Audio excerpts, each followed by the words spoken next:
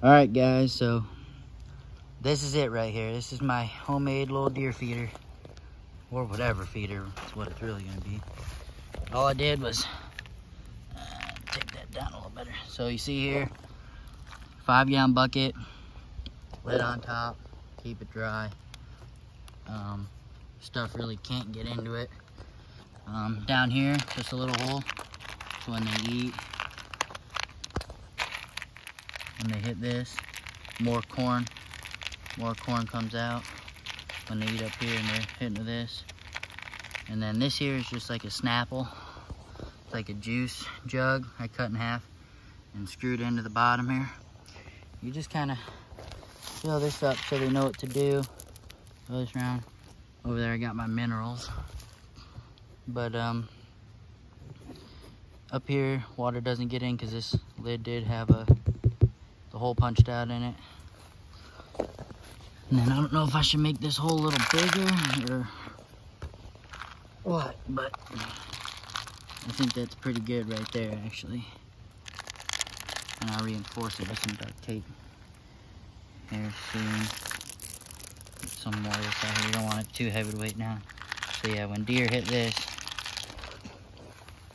comes out. I'm gonna have a camera probably on this over my minerals and then switch it. But it holds about 25 pounds of corn. I'm using the apple, Treeline apple flavored, because it's only 40 cents difference between the normal and my, between the normal and the apple. So I got my stand tree right there. About 20 yards from here. I got this little mud area, but no, you can see the deer always come through here. See some tracks and stuff, but yeah, hopefully get done October rut, early season this year. Hoping I can get her done. No promises. Hopefully I can get some filmed, but I don't know.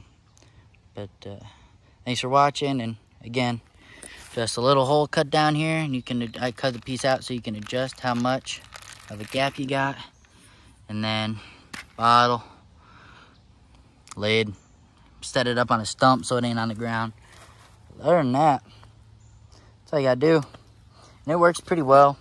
My first year trying it, but as you can see, that works pretty good. So, all right, thanks.